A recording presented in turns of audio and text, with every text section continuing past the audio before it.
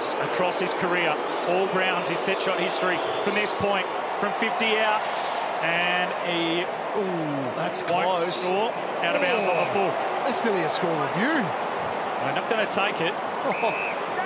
Certainly could have been entitled to have one. Absolutely. Going down the middle of the ground here. Under 2 minutes to go. Dockers lost one by a point last week. The Cats won a close one. Away they go, Brayshaw. Terrific tackle again. Well done by Myers. Didn't let Brayshaw escape. Let's have a look at this. On the replay. That's on the full. It's a good call. Goes right over the top of the post. Minute 40 to play. The drums are beating. The Dockers under the pump. Walker coughed it up. Now it's close. Got Manor in support. Sean Manor. A match winner.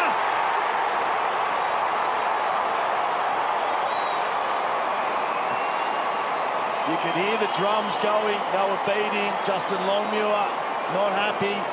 They rolled the dice, Freo and Geelong, like they have done all day. They've just been efficient. The pressure, the tackling. It's been elite by Geelong all day. Sean Manor doesn't miss those. Puts it away. That is game. That is game, set and match.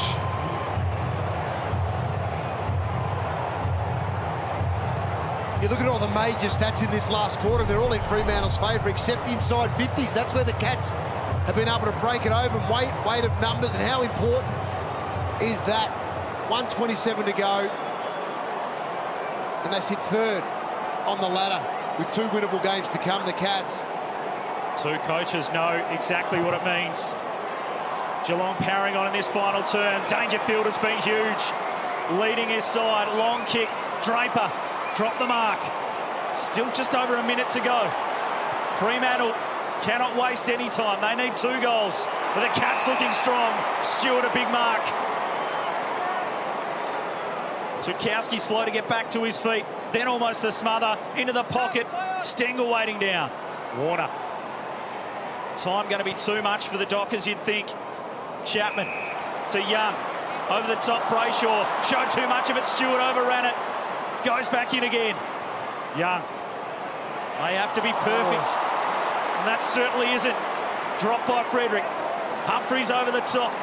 Errors late on in this one. Close just hacks it forward. Gains territory. He had a player there. It will be a boundary throw-in.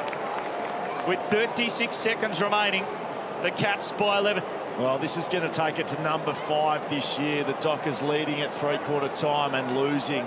That is what's happening right here, Freo fans. It's another winnable game that they haven't been able to get done when the pressure has been on.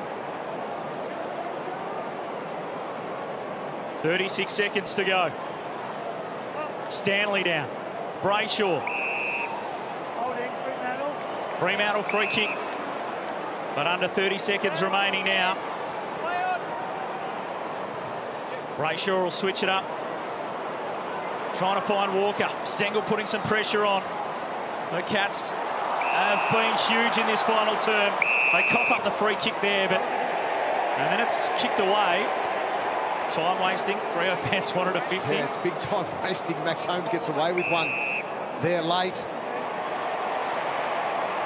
Now they get the 50. Walker well beyond his range, so he just tees it up. It spills through, crashing out Voss. And now Stewart puts it on the boot. A brilliant performance by Geelong. Away from home. Some fighting spirit.